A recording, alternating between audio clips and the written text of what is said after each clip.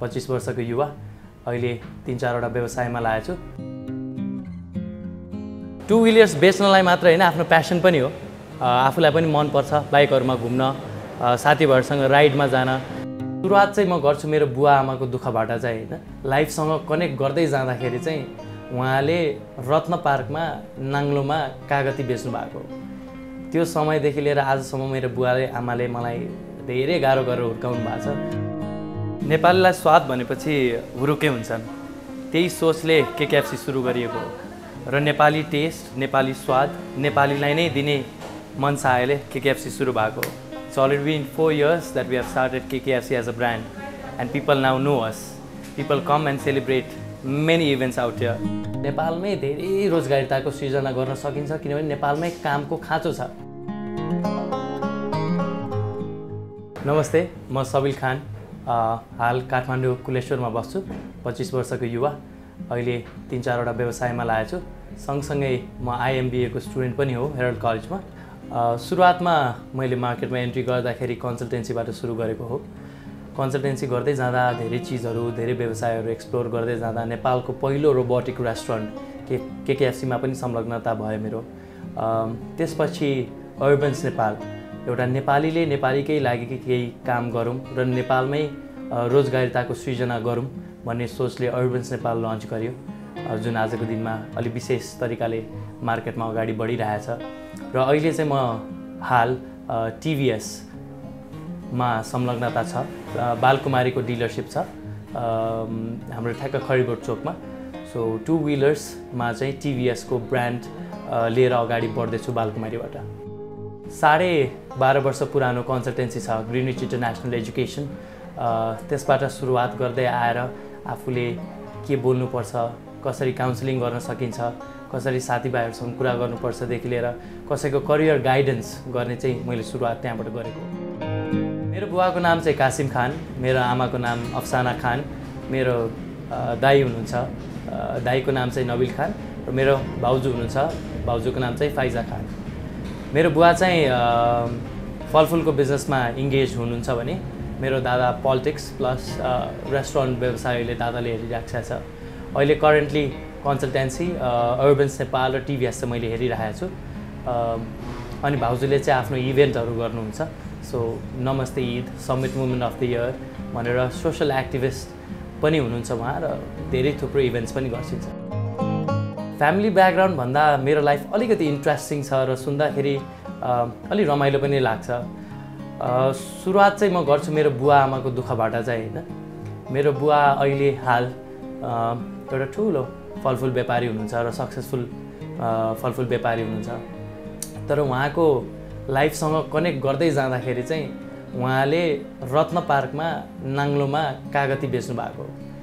त्यो समयदेखि लिएर आजसम्म मेरो बुवाले आमाले मलाई धेरै गाह्रो गरेर हुर्काउनु भएको छ। सो फ्यामिली ब्याकग्राउन्ड धनाटे परिवारबाट नभए तापनि आजसम्म पनि केही चिजको कमी कमजोरी हुनु दिनु भएन र असल मानिस बनोस् भन्ने बाटोमा अगाडि बढाएर यहाँसम्म लिएर आउनु भएको। सो मेरो पारिवारिक ब्याकग्राउन्डमा चाहिँ संस्कार, डिसिप्लिन र भनौँ न केही गलत काम नहोस्, झुकेर पनि नहोस्, कसैलाई पनि गलत नहोस् भन्ने हुर्काइले म यहाँसम्म आइपुगेँ। क्लास 10 सम्म चाहिँ मेरो पढाइ मैले रोजबोज स्कुल बुद्धनगरबाट गरे हो। त्यहाँ स्कुलिङ राम्रो भएको हुनाले, किनकि म डे बोर्डर स्कुलमा पढ्थेँ भनेपछि 6 बजे बिहानदेखि लिएर 6 बजे बेलुकासम्म स्कुलमै भइन्थ्यो, साथीभाइहरूसँग टिचरहरूसँग भइन्थ्यो, इन्टरेक्सन अलिकति बढी हुन्थ्यो। र त्यहाँ चाहिँ मैले के सिकेँ भने मेरो टिचरहरू, मेरो साथीहरूबाट चाहिँ मैले बेसिकली के सिकेँ भने चाहिँ कसरी कम्युनिकेट चाहिँ गर्ने, त्यो कुराको चाहिँ म एउटा थ्याङ्क यू नोट पनि दिन चाहन्छु रोजबोज स्कुललाई। त्यो स्कुलले गर्दा, त्यो इन्भाइरोमेन्टले गर्दा, त्यो शिक्षाले गर्दा म आजको दिनमा सजिलै कम्युनिकेट गर्न सक्छु। र त्यसपछि क्लास 10 सिद्धिने बित्तिकै म युएनको एउटा प्रोग्राममा चाहिँ अमेरिका जान पनि पुगेँ। I did my high school from America पनि, मैले आफ्नो हाई स्कुल अमेरिकाबाट गरेँ। त्यस पश्चात फर्किसके पछाडि पनि मैले राम्रो जागिरको अप्सन पाएको थिएँ सानेपाको अफिसमा युएनडीपीमा। राम्रो थियो, तलब राम्रो थियो, देश विदेश घुम्न पाइन्थ्यो, धेरै चिज एक्सप्लोर गर्न पाइन्थ्यो, यंगेस्ट डिप्लोमेट भनेर पनि चिनियो मलाई। मार्केटले मलाई चिनाए पनि त्यो चिजको लागि पनि आई एम रियली थ्याङ्कफुल। होइन, युएनले एउटा आइडेन्टिटी पनि दियो मलाई, what to do, what not to do, इभेन्ट्सहरू गरेँ मैले केही नभए पनि 40-50 वटा युनाइटेड नेसन्सको इभेन्ट्सहरू गरेको छु एज अ सेक्रेटरी जेनरलदेखि लिएर as a chair as a vice chair as a chairman भएर मैले गरेको छु होइन। सो युएनको जागिरको अप्सन धेरै नै एक्साइटिङ थियो, तर मेरो परिवारमा जब मैले यो अफर लिएर गएँ बुवा आमालाई राख्दाखेरि कि युएनको जागिर आछ, यसरी यसरी तलब छ, बट हरेक महिना I have to be in 3 different countries, भनेको हरेक महिना 3टा डिफ्रेन्ट कन्ट्रिजमा ट्राभल गर्नुपर्ने थियो। तर त्यति भन्दा मेरो बुवा आमाले मलाई रोकिदिनु भएको कारण के मात्रै हो भने तिमीले अहिले पैसा हेर्न थाल्यो भने तिमीले आफ्नो भविष्य बिगार्छौ र भविष्यमा तिमीले पत्याउ नपत्याउ पैसाभन्दा बढी पनि महत्त्वपूर्ण कुरा भनेको शिक्षा हो। तिमी त्यो शिक्षा ल्याऊ, समयले तिमीलाई पैसाको लागि पनि बोलाउँछ, त्यति बेला जानु, अहिले नजानु। सर्वश्रेष्ठ खाता खोलो है आज नै, सर्वश्रेष्ठ बचत र मुक्ति खाता।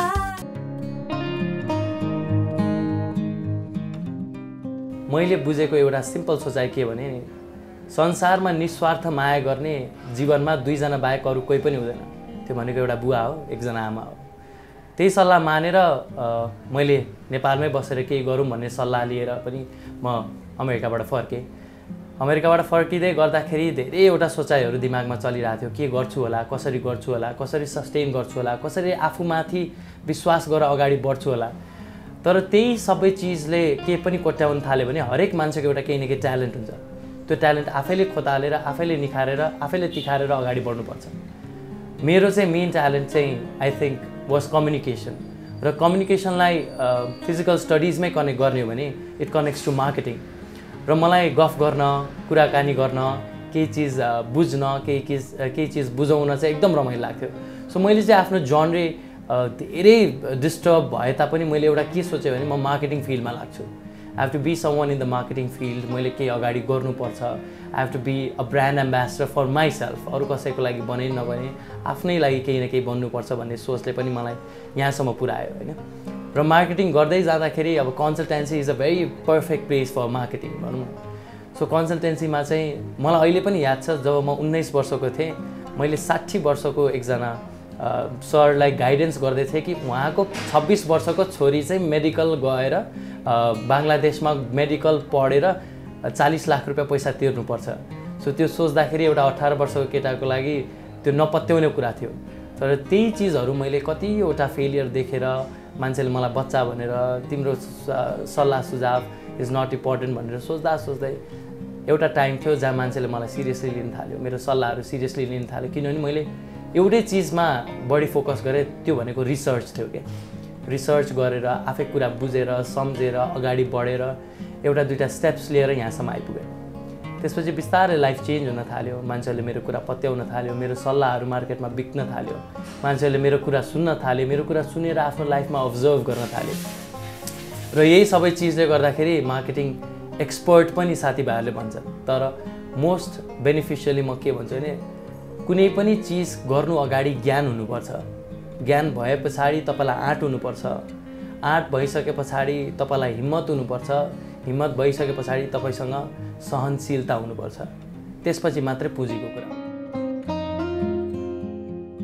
बिजनेसको कुरा गर्दै जाँदाखेरि चाहिँ बिजनेसमा कसरी आइपुग्यो, किन आइपुग्यो भनेर मनसा आए त थियो, व्यापार गरिन्छ, किनकि आफ्नो बुवालाई पनि देखाएको थिएँ मैले फलफुल व्यापारी भए तापनि त्यो व्यापार थियो, त्यहाँ कारोबार हुन्थ्यो, त्यो कारोबार भइसके पछाडि टेन्सन हुन्थ्यो, तनाव हुन्थ्यो, फ्यामिली टाइम पाइँदैन थियो। तर त्यो सबै हुँदाखेरि पनि आई थिङ्क जिन्समा पनि थियो र मलाई इन्ट्रेस्ट पनि के थियो भने जागिर पनि गरि नै सकेका थिएँ होइन। जागिर पनि युनाइटेड नेसन्स जस्तो ठुलो संस्था, राष्ट्रिय संस्था, अब इन्टरनेसनल संस्थामा जागिर गर्दै जाँदाखेरि पनि के बुझेँ भने बिजनेस गर्दाखेरि व्यापारभन्दा अगाडि व्यवहार चाहिँ मिलाउनुपर्छ भन्ने कुरा बुझेको थिएँ। र त्यो व्यवहार मिलाउँदै गर्दाखेरि बिजनेस गर्दै जाँदाखेरि अब कुन बिजनेस गर्ने, किनभने मेरो मन चाहेको अनुसारले कुनै पनि बिजनेस राम्रो नराम्रो हुँदैन, त्यो तपाईँले आफूले हेर्ने र आफूले कन्ट्रिब्युट गर्ने कुरा हुन्छ। कन्सल्टेन्सी गर्दाखेरि जुन सरसल्लाह दिन्थे, जुन काउन्सिलिङ गर्थे स्टुडेन्ट्सहरूलाईदेखि लिएर उहाँहरूको पेरेन्ट्सहरूलाई गाइडेन्स गर्थे, एज अ गार्जियन जस्तो बिलिभ गर्थे, उहाँलाई कलेज छोड्न जान्थे, चाहे इन्डिया होस् बाङ्गलादेश होस् होइन। त्यसपछि के बुझेँ भने family relations plus career wise बुझेँ, त्यसलाई अलिकति पैसामा पनि कन्भर्ट गरियो। अभियसली व्यापार हो, व्यापारमा लगानी हुन्छ, टेन्सन हुन्छ, रिटर्न पनि हुन्छ, प्रफिट पनि हुन्छ, लस पनि हुन्छ। तर त्यतिमा मात्रै आफूलाई सीमित नराखेर चाहिँ एउटा कुनै रेस्टुरेन्ट व्यवसाय पनि गरौँ, किनभने त्यति बेला इट वाज ग्ल्यामरस हैन। आजभन्दा 3-4 वर्ष अगाडि काठमाडौँको मार्केटमा रेस्टुरेन्ट व्यवसाय भनेको एकदम ग्ल्यामरस हुन्थ्यो। तर त्यति बेला मोमो चाउमिनले मात्रै मार्केट खाइरहेको थियो भने आजको दिनमा हामी हेर्न सक्छौँ फास्ट मुभिङ गुड्स हैन, फास्ट मुभिङ फुड्स, तपाईँको पिज्जासदेखि लिएर फ्राइड चिकनदेखि लिएर, र यही सबै चिजहरूको रिसर्च गर्दै गर्दाखेरि के पनि थाहा पायो भने नेपालमा एउटा फास्ट फुड चेन चाहिँ खोल्नुपर्छ होला भनेर सँगसँगै आफ्नो साथीभाइहरूलाई भेटेँ, पार्टनरहरूलाई भेटेँ, कुराकानी गरेँ, आइडियाहरू सेयर गर्दा गर्दै कुमारी पार्टीमा केकेएफसी पनि खोल्न पुग्यो। आजको दिनमा 6वटा ब्रान्चेसहरू छ। I am a proud franchise owner of KKFC, but आजको दिनमा 6वटा प्रत्यक्ष ठाउँमा केकेएफसीको आउटलेट छ। तपाईँको सुरुवात गर्दाखेरि पिपल्स प्लाजादेखि लिएर कुमारी पार्टी, मैती देवी, सिभिल मलको फुड कोर्टमा, पुरानो बानेश्वर, र सक्सेसफुली एउटा फ्रेन्चाइजी पनि बेच्न पायौँ हामीले चाहिँ बुटवलमा फ्रेन्चाइजी बेचेको हो हैन। फ्रेन्चाइजी मोडलमा काम गर्न मन पनि लाग्यो। त्यही सबै चिजमा अगाडि बढ्दै जाँदाखेरि जब केकेएफसी अटो पाइलटमा चल्न थाल्यो, जहाँ सिस्टम ड्रिभन कम्पनी भयो, आई थिङ्क नेपालमा सिस्टममा चल्नु नै सबैभन्दा ठुलो चुनौती हो। तर जसोतसो मेहनत गरेर, सोचेर, सम्झेर, मेहनत पुऱ्याएर, टेवा पुऱ्याएर यसलाई अटोमेटेड कम्पनी पनि बनायौँ। It is a successful automated company of Nepal, नेपालको first robotic restaurant plus a Nepali brand with Nepali trade. त्यति गर्दै जाँदाखेरि आफूलाई त्यतिमा पनि सीमित नराखौँ भन्दै सँगसँगै बिबिए पढ्दै एउटा केही गरौँ न, नेपालमै केही गरौँ भनेर एउटा ठुलो प्रब्लम थाहा पाएँ मैले। त्यो प्रब्लम के थियो भने 1300 भन्दा बढी नेपाली जनताहरू एभ्री डे विदेश, खाडी मुलुकमा पलायन हुनुहुँदो रहेछ। के को लागि भनेपछि नेपालमा रोजगारिता नपाएर, नेपालमा पैसा कमाउन नपाएर। एयरपोर्टमा त्यो पीडा देखिन्थ्यो क्लियरली। आमा बाउसँग अँगालो मारेर आफ्नो बुढी बच्चालाई छोडेर एकजना नेपाली मान्छे विदेश जाँदै हुनुहुन्छ चप्पल लाएर। त्यो कुनै खुसीको क्षण थिएन, त्यो बाध्यताको क्षण थियो। त्यो देख्दै जाँदाखेरि के मात्रै बुझ्यो भने नेपालमै धेरै रोजगारिताको सृजना गर्न सकिन्छ, किनभने नेपालमै कामको खाँचो छ र प्रोफेसनल कामको खाँचो थियो। भन्दै जाँदाखेरि एक दिन आफ्नै घरमा प्रब्लम देखेँ, आफ्नो टोइलेट जाम भयो। नजिकैको दाइलाई बोलाउँदै जाँदाखेरि उहाँले 4 घन्टा लगाइदिनु भयो। आएर सर्भिस गर्दा सर्भिस चित्त बुझेन। त्यहाँदेखि के सोचेँ भने जब काम गर्ने दक्ष कामदारहरू हामीसँग नेपालमै छन्, जबकि म जस्तो धेरै मान्छेलाई यो सर्भिस प्रोफेसनल चाहिएको पनि छ भने यो दुईटालाई कनेक्ट गरौँ न भन्ने सोचले अर्बन्स नेपाल कनेक्ट पनि भयो। आजको दिनमा प्राउडली भन्छु 600 जना जति एसोसिएटेड हुनुहुन्छ अर्बन्स नेपालमा, जसले विदेश जानु छोडेर नेपालमै काम गर्दै हुनुहुन्छ। मसँग यस्तो पनि 2-4 जना साथीभाइहरू हुनुहुन्छ जसले दोहामा काम गर्नुहुन्थ्यो, त्यो 45 डिग्री सेल्सियसको घाममा काम गर्नुहुन्थ्यो, परिवारलाई छोडेर रिस्क लिएर सेक्युरिटी नभएको हुनाले। तर आजको दिनमा काठमाडौँमै काम गर्नुहुन्छ, म लगायत अरू 2-3वटा कम्पनी पनि काम गर्नुहुन्छ, तर खुसी पनि हुनुहुन्छ र सुखी पनि हुनुहुन्छ। सो अर्बन्स नेपालको स्थापना त्यसरी भयो। त्यसपछि अर्को एउटा ग्ल्यामरस प्लस एउटा एक्साइटिङ मार्केट मैले के देखेँ भने अटोमोबाइल भनेको हाम्रो देशको ढुकढुकी हो, नेपालको ढुकढुकी हो। सबैभन्दा बढी ट्याक्स तिर्ने सेक्टर नै अटोमोबाइल सेक्टर हो। त्यसमा पनि नम्बर 1 ब्रान्ड त हेर्नै पर्यो। सो नम्बर 1 ब्रान्ड बुझ्दै जाँदाखेरि चाहिँ टिभिएस चाहिँ स्कुटरको नेपालको नम्बर 1 ब्रान्ड भयो। र त्यसपछि म एसोसिएटेड भएँ हाम्रो नाडाको सचिवजी, एकदम राम्रो व्यक्तित्व अनु बराल सर, उहाँको छोरा श्री आश्रय बराल, मेरो साथी, एकदम मिल्ने साथी पनि। र हाम्रो बिचमा एउटा के कुरा भयो भने जब नम्बर 1 ब्रान्ड छ र जब नम्बर 1 टिम छ भने हामी नम्बर 1 काम गरौँ न भन्ने सोचले टिभिएसको बालकुमारीमा स्थापना गऱ्यौँ। आज सक्सेसफुली 7 महिना भइसकेको छ र proudly we are the best dealers हाम्रो आफ्नै लागि र कस्टमर्सको लागि पनि, किनकि यहाँ हामी सवारी साधन बेच्दैनौँ मात्रै, उहाँलाई हामीले सम्पत्ति हस्तान्तरण गर्छौँ। किनकि कसैको सपना हुन्छ बाइक चढ्ने, स्कुटर चढ्ने। सो हाम्रो लागि त्यो एउटा बाइक स्कुटर बेच्ने भन्दा नि कसैको सम्पत्ति हो, त्यो बिलबुक भनेको सम्पत्ति हो। उहाँले पैसा जुटाएर मेहनत गरेर सेभिङ्स गरेर ल्याएको चिज हो। सो हामी उहाँलाई खुसीका साथ र सम्मानका साथ उहाँले गरेको पर्चेजलाई उहाँहरूको हातमा हस्तान्तरण गर्छौँ।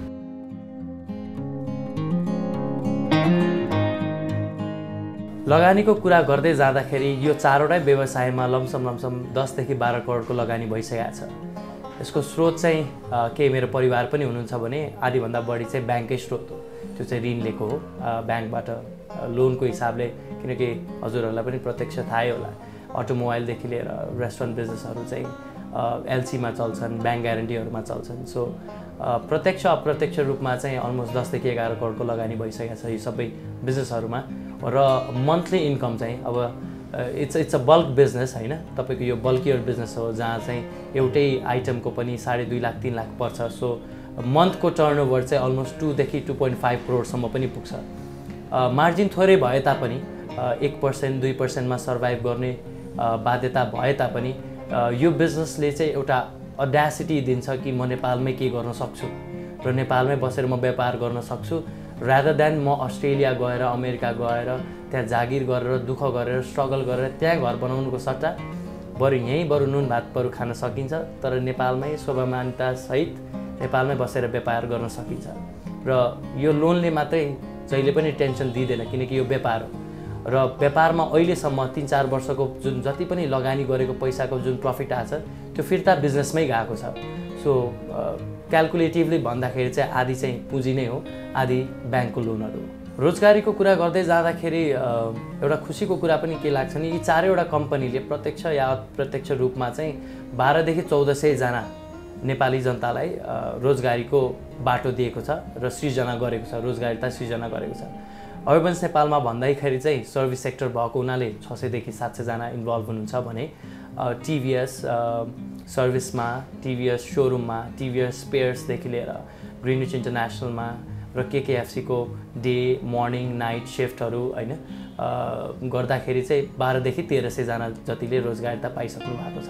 संसारमा मैले तपाईले या जोइ कोहीले पनि एउटै चिज इक्वली पाउने भनेको चिज के होला? मेरो लागि त्यो टाइम हो। तपाईसँग नि 24 घण्टा छ, मसँग नि 24 घण्टा छ। यो टाइम म्यानेजमेन्ट गर्नु नै सबैभन्दा ठुलो चुनौती हो। र जब तपाईसँग 24 घण्टा छ, मसँग 24 घण्टा छ, त्यसलाई युटिलाइज गर्ने हो। हामी एउटा लिमिटेड टाइमको लागि आछौँ, आज जन्मेछौँ, भोलि मृत्यु पनि हुन्छ, हामी जान्छौँ पनि। तर यसलाई युटिलाइज गरेर आफूले आफ्नो क्षमतापूर्ण काम गरेर आफू हाँसी खुसी भएर सुखी भएर अगाडि बढ्दै गयौँ भने यसले धेरै चिजको सफलता पनि देखाउँछ। आजको दिन मलाई त्यो फिल पनि हुन्छ।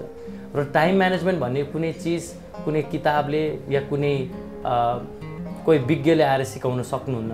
त्यो तपाईँले आफै मेहनत गर्नुपर्छ। तपाईँको क्यापेबिलिटी कति, तपाईँको क्यापेसिटी कति, त्यो तपाईँले आफै खोज्नुपर्छ। र व्यापार भन्दै जाँदाखेरि म भन्दा नि थुप्रै व्यापारहरू ठुल्ठुलो कम्पनीहरूले गर्छन्।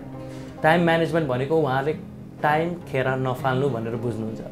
र संसारको सबैभन्दा इम्पोर्टेन्ट थिङ पनि टाइम नै हो। The most important thing in the whole world is time. It depends on how you utilise it. If you utilise it in a better way you will be successful, if not somebody will take you over. उमेरको कुरा गर्दै जाँदा अघि मैले जोडे जस्तो पत्याउने नपत्याउने कुरा आउँछ। यति एउटा व्यापार गर्छ भनेर कसैलाई भन्दा या उहाँले सोच्दाखेरि या उहाँले सुन्दाखेरि अचम्म पर्नुहुन्छ। 25 वर्षको केटाले कसरी गर्न सक्छ यो चिज? मेरो उमेर चाहिँ 25 हो। तर एउटै जवाब के दिन्छु भने उमेरले रोक्ने भएको भए म आज रोकिएकै हुन्थ्यो होला, उमेरले साथ नदिएको भए थिचिन्थेँ पनि होला। तर यही उमेरले मलाई प्रोत्साहन दिन्छ कि म नेपालमै के गर्छु र नेपालीको लागि नै के गर्छु र आफ्नो पनि भविष्य नेपालमै बनाउँछु। भविष्यको कुरा गर्दाखेरि आफ्नो तत्काल स्थिति हेर्दाखेरि केही न केही अझ व्यापार जोडौँ भन्ने मेरो मन चाहे छ। साथीभाइहरूको सपोर्ट पनि त्यही अनुसारले छ। मिडियाको पनि धेरै सपोर्ट छ। स्पेसली रातोपाटीले पनि प्रोत्साहन दिनुहुन्छ मलाई कि तपाईँ जस्तो युवाले केही गर्नुपर्छ, यो चिज युवाहरूलाई अरू युवालाई देखाउनुपर्छ। धेरै लाखौँ हाम्रो नेपाली साथीभाइहरू भाइ बहिनीहरू विदेश पलायन हुँदै हुनुहुन्छ। यसमा एउटा रातोपाटीको इनिसिएटिभ पनि के छ भने यसरी आफ्नो कुराहरू सुनाएर आफ्नो कुराहरू बताउँदाखेरि कसैले नेपालमै के गर्छु भन्ने एउटा आँट पनि पायो भने कमसेकम एकजना नेपाली त कमसेकम नेपालमै रोकिन्छ भन्ने छ। एटलिस्ट त्यहाँ गएर सुसाइड गर्ने वातावरण नहोस्, त्यहाँ गाह्रो नहोस्, त्यहाँ अप्ठ्यारो नहोस्। किनभने यो देश हाम्रै हो, यो देशमा हाम्रै बुवा आमा छन्, यो देशमा हाम्रै साथीभाइहरू छन्, यो देशमा हाम्रै रिलेटिभ छन्। सो विदेश गएर त्यहाँ एक्लै भएर गाह्रो हुनुभन्दा राम्रो हामी नेपालमै बसेर केही गरौँ भन्ने जुन सोच छ, त्यो सोचले पनि फर्दर मोर के मलाई सृजना गरिरहेछ भने अरू पनि केही गरौँ, अझ पनि कुनै व्यापार गरेर यसलाई फस्टाउने व्यापार बनाऊँ, प्लस रोजगारीतातिर पनि इन्भल्भमेन्ट होस् अझ धेरै मान्छेले रोजगारिता पाओस् र समृद्ध नेपाल र सुखी नेपाल बनोस् भन्ने पनि मेरो सोचाइ छ। एउटै चिज म मेरो उमेर या मेरो नेपाली जनताहरूलाई के मात्रै भन्न चाहन्छु भने कसैलाई नकुर्नुस्, कसैले तपाईँको लागि केही गरेर दिँदैन, यो सत्य कुरा हो। तपाईँले आफ्नो लागि आफै सोच्नुपर्छ, मेहनत गर्नुपर्छ। बुवाआमाको साथ कहिले नछोड्नुहोस्, किनभने त्यो जस्तो निस्वार्थ माया तपाईँलाई संसारमा कसैले गरेर दिन सक्दैन। र इनिसिएटिभ लिनुहोस्, नेपालमै इनिसिएटिभ लिएर गर्न सक्ने म जस्ता थुप्रै मान्छेहरू हुनुहुन्छ र म चाहन्छु कि मभन्दा ठुलो व्यापार गर्ने तपाईँ हामी जस्तो युवाहरू नेपालमै बस्नुपर्छ। यो मेसेजसहित एउटा अझ जानकारी के दिन चाहन्छु भने कसैले केही गर्देला, सरकारले केही गर्देला भन्ने आशा राख्नुको सट्टा आफूले मेहनत गर्नुहोस्। त्यो चिजले तपाईँलाई दुःख दिँदैन, तपाईँलाई प्रोत्साहन दिन्छ, तपाईँलाई एक्सपिरियन्स दिन्छ। त्यो एक्सपिरियन्सले तपाईँलाई मेहनती बनाउँछ र तपाईँ पनि एक दिन सक्सेसफुल बन्न सक्नुहुन्छ।